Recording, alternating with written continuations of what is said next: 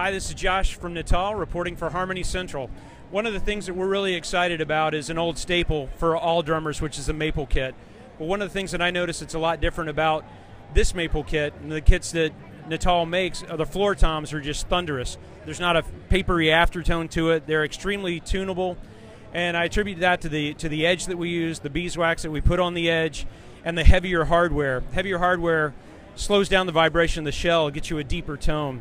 The finish that we're showing on this kit is a black sparkle, and this is a one-off that we're doing with brushed nickel hardware, which really kind of intensifies the depth of the look of the drum set.